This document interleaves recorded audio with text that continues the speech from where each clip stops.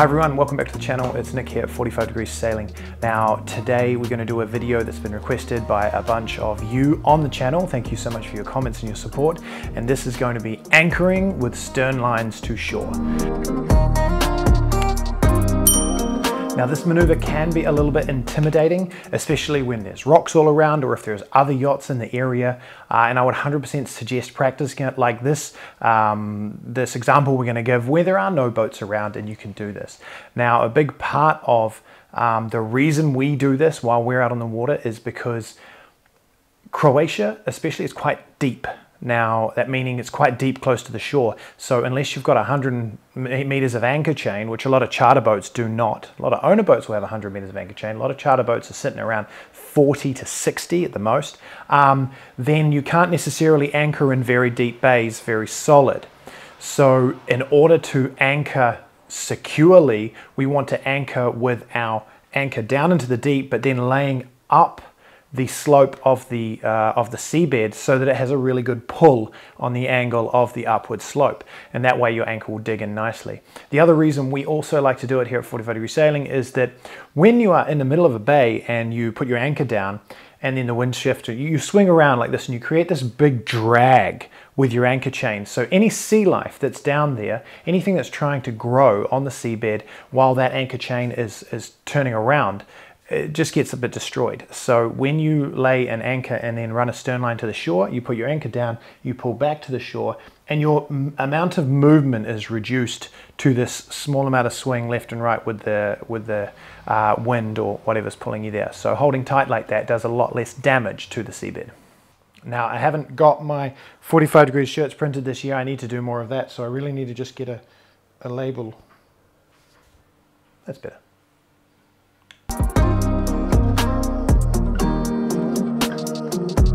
All right, let's dive into this video. So here we are. I'm just first setting up. Obviously I've got putting the drone up so we can film this for you. But effectively we've come into this bay. There's one other boat. Generally I'm going to try and pick a location that is with the wind coming over my stern when I'm finished. That's the ideal, because then you put all the weight on your stern lines but not on your anchor as much, which means you're relying on the trees or the rocks or whatever it is you're pulled on, which is great because you're not pulling against your anchor. A crosswind is fine as long as it's not too heavy. A heavy crosswind on an anchored stern too, this is just a bit of a nightmare. So this is morning, this is a common thing for this spot, and actually the wind was due to turn, so I was okay with this one here. But just always be mindful of what spot you're picking.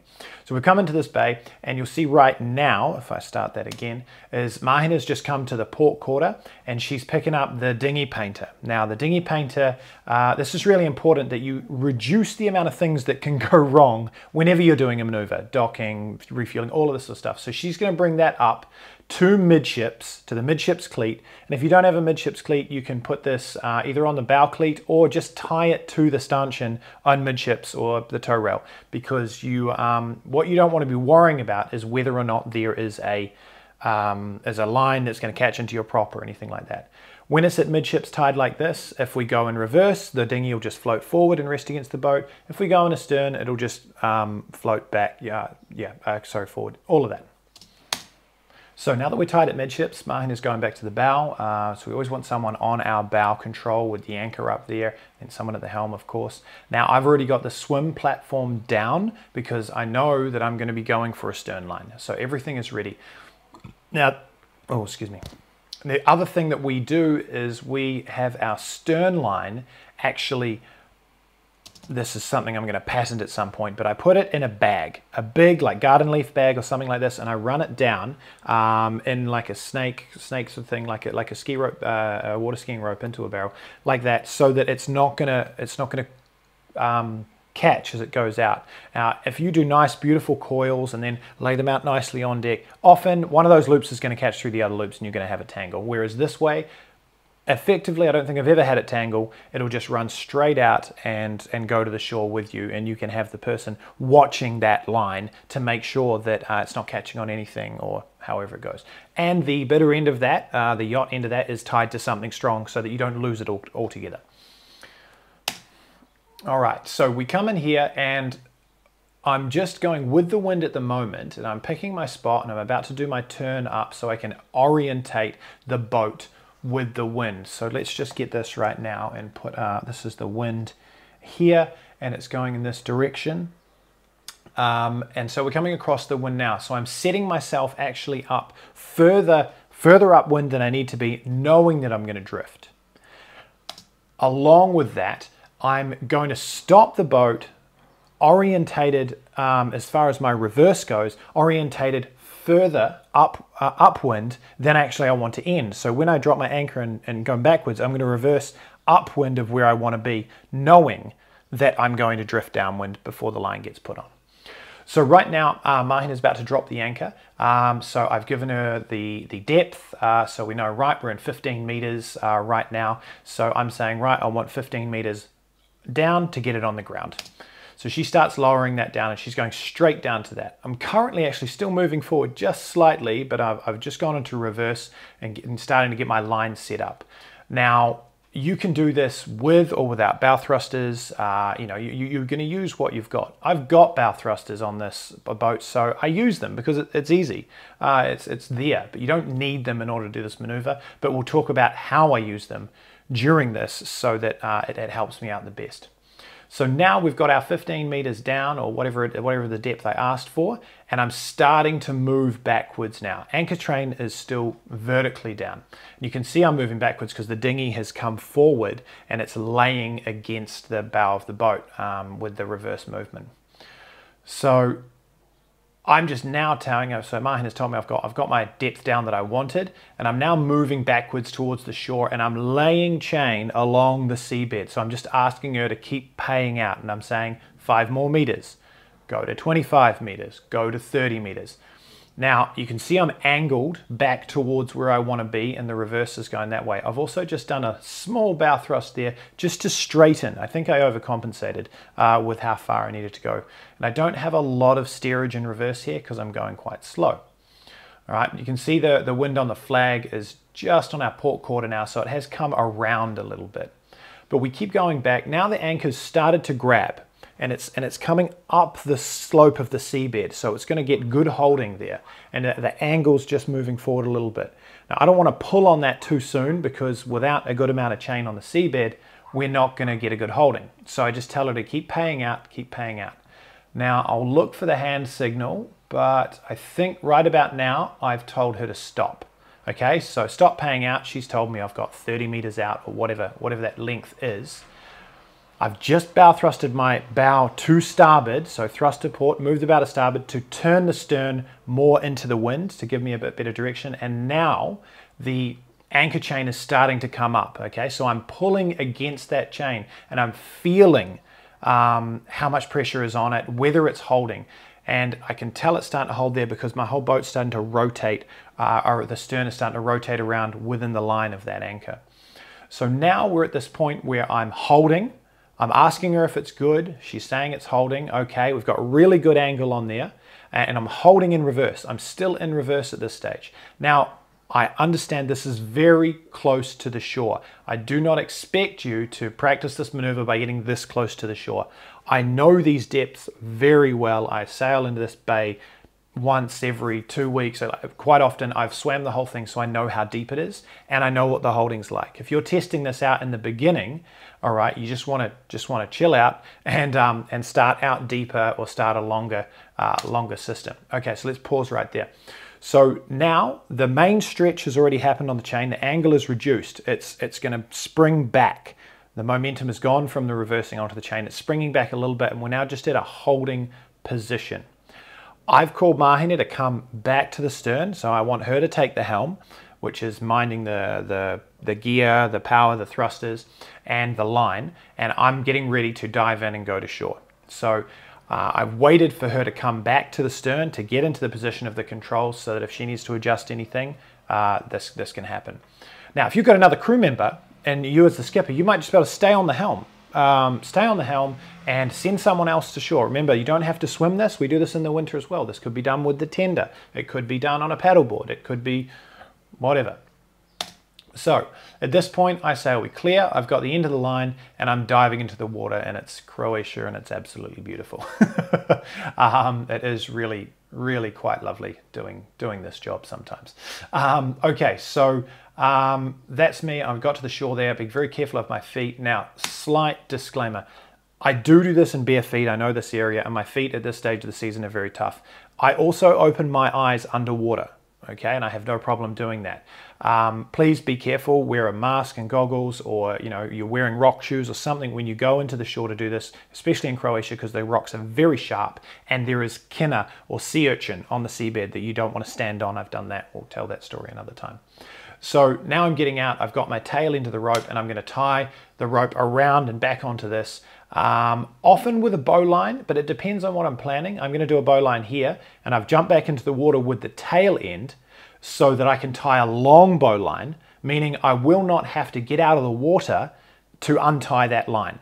All right, so I've tied that line, and I'm now swimming back towards the boat. Now, right now, Mahina has gone and taken a standing part of the line, and she's taken it up to the aft starboard cleat, and she's going to get a turn around that and start pulling in the slack. We're still reversing against that anchor chain, so we've got tension there, and she's going to pull in the slack so that we can get that secured off and then go to neutral. So I'm swimming back, there we are, and I remember this day because she gave me the okay, and I come to the swim platform up onto there. And then we're at a point where the line is coming up now. She's pulled the tension on, and when is the moment we go to neutral? That'll be about now. So now we've just gone to neutral. Tension is coming up on that stern line, and the boat is going to drift forward a little bit, but because we tension it quite tight, it's going to sit in this position. And there we are. We're basically done. So now we're in neutral. We've got tension on our stern line. We've got tension on our anchor chain as well, because in this particular situation, I want to sit right here, right in this spot, because it's lovely swimming off the back and it's beautiful, beautiful to see and everything like that.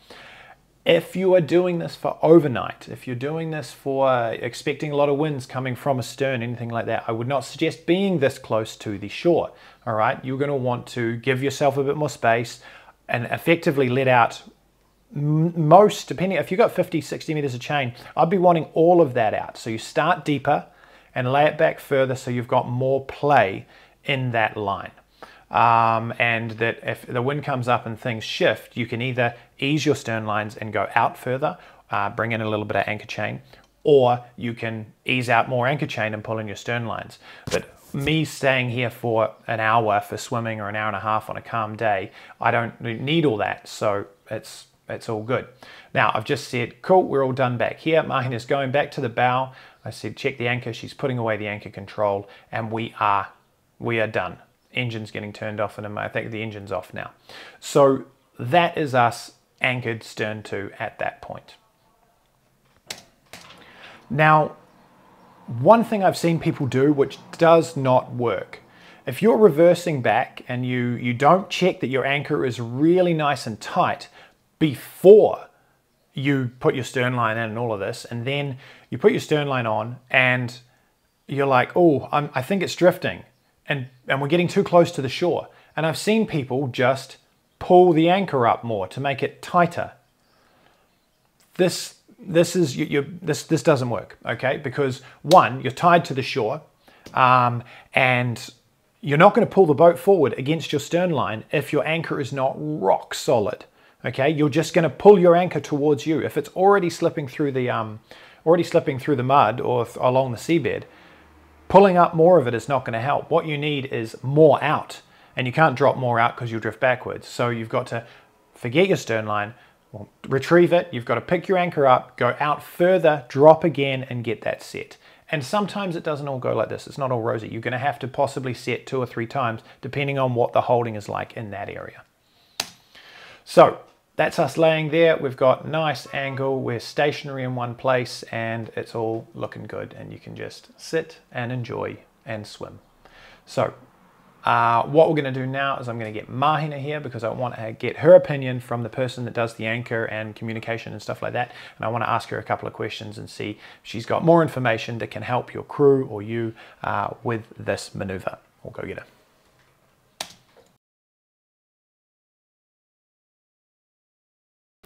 All right, now I lent out one of my microphones to one of our top fans, Michael Frias, so we're going to have to share this microphone.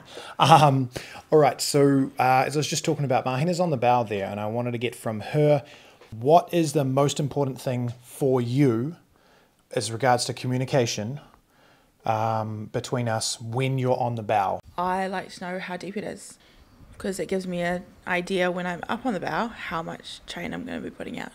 All right, so on the approach, how deep is it? Do you worry about the wind on the approach? No. All right, that's me worrying about that. I'm watching your face, because you can say to me, put down 5, put down 10, put down another 5, put down another 10, but then you can also change your mind in the middle of it. So instead of just focusing on the anchor, I always have to keep looking back to you to make sure if you're telling me to stop, if you're telling me to... Yes. Then I need to make sure I'm ready to do that. But what I also do while I'm talking to you about the angle, I've got my foot on the chain, because I'm feeling to see when it takes hold, if it's still... I'll do this to Nick as well, which means it's paying out. It's bumping along the bottom and it's paying out. Yeah, it could mean two things. So if that's before we've gained any tension on the chain, and she's doing this, I'm getting that means it's paying out. But once we've grabbed tension on the chain and the angles come up, if she's doing this, that means... I would generally do this. Yeah, it's probably dragging, okay? So the anchor's skipping along the seabed. But you're looking at the angle as well. If the angle's coming up out of the water quite a bit, if it's quite shallow, if the angle's quite shallow because it's holding... And we're in reverse at the moment, pulling against it. And I can't feel anything through my foot on the anchor chain, then I'll tell Nick that it feels good. Yeah, and that's what I'm looking for. I'm looking for how it feels back at my end. I'm looking sideways for a transit to make sure we're not slipping backwards. And I'm looking for Mahina to tell me that it feels nice and solid. Because we're in reverse and we're quite close to the shore in this case, because we like being close to the shore. So this point always needs to be someone at the helm, at the controls. Because even after it's set, it could still let go. So when I say your helm, you're coming back and you're going to get back to the helm before I jump in the water. I want her at the controls, and we just make sure we've got a communication between us that it's all good. She's all good. I say your helm, she says my helm. Generally, when you give me the helm, you'll tell me the bow thrusters are down. Mm-hmm. You'll generally get me to thrust a little bit depending on what our position is, just so that I know that they're working. And I often call this out from the water. If I've jumped into the water and I'm on the land or halfway and I see a bit more drift from my position, I might say bow thrust, starboard, or bow thrust, port. And that will do this rotation we talked about earlier. When I'm in the water, what do you need from me? Because you're now at the helm. And Mahina's a qualified skipper and she's very good at this, but she doesn't like doing that job. That's not her job. She doesn't want to drive the boat around. So what are you looking at from me? Because I'm now preoccupied with my job, swimming to shore or rowing to shore. I always swim. What is it you're looking to from the skipper to make sure everything's still good? Well, I watch you when you swim because I want to make sure, A, that the line's feeding out. That's a very good point. She's watching the line feed out from the back. I'm also making sure that the line is actually feeding out and hasn't just dumped a whole bunch of line into the water. I don't know exactly. I don't know what you're thinking. I don't know where you're looking at to tie up the lines. So yes. I'm watching where you're going, because wherever you're going, that affects what I'm then doing at the helm with the thrusters. And whether I need to panic or not, because you've gone way over there and I'm way over here. Yeah. Because sometimes by the time you get to the land, you're like, oh, actually, what we originally planned to do probably isn't going to work. I'm just going to adjust a bit, and I've got to watch you because you can't communicate that with me. I have to watch and figure that out by myself. Yeah, very, very fair call. Okay, so I like that. Mahina watches when I've secured the line because I'm tying the end to this point on the land, or I'm going around something and bring it back. Most often we just tie it there because it's quite a way away and you need a very long line for that. And once I tie that off, she's grabbing the standing part of the line, taking it to the cleat, and then securing it there. I often stand and watch just for a moment, unless I'm swimming straight back to see if I can watch the angles and that's all good. Other than that, it's pretty much set at that point. I swim back. The next thing that's really important with communication, the boat is currently in gear. If someone is swimming to the back of the boat and the engine is running, neutral or if it's running at all. You don't know if it's neutral or not, so... Exactly. You don't know if it's neutral, so you wait until the person at the helm there gives you the okay to swim to the back of the boat. Now, I know the prop is quite a long way from the swim platform. Don't care. It's what we also teach our guests, that if you're swimming back to the boat, do not approach the swim platform until you've had the okay for whoever is at the helm, whether it's me, which it sometimes is, or whether it's in most cases you. You never just swim up to the swim platform while the engine is on without getting an okay, whether it's a hand signal and direct eye contact or whether it's actually a verbal signal. That's up to you to figure out with your guest or your partner. But you need some sort of confirmation. You don't just go and jump on the swim platform. Yeah, you need a cue on that, definitely. And I'm realizing now as she says it, I always look at her and I either say, hey, neutral. I do this and say, are you neutral? She goes, checks it, and then confirms it verbally with me. But we have very practiced cues. So they're cues that not everyone necessarily picks up, because even though we're pausing and making eye contact and doing hand signals, they're very quick because we've done them a lot and we do them a lot. This is true. This is true. Well, thank you very much for joining in on this commentary for the anchoring stern to with the lines. I hope you enjoyed the video. Please remember, drop your comments below, like the video, and subscribe to the channel, blah, blah, blah, YouTube, etc., algorithm. But I'm really enjoying all the comments, so please drop the questions in there. They've been very encouraging and helpful. So thanks a lot, and see you in the next video. Thank you, Mahina.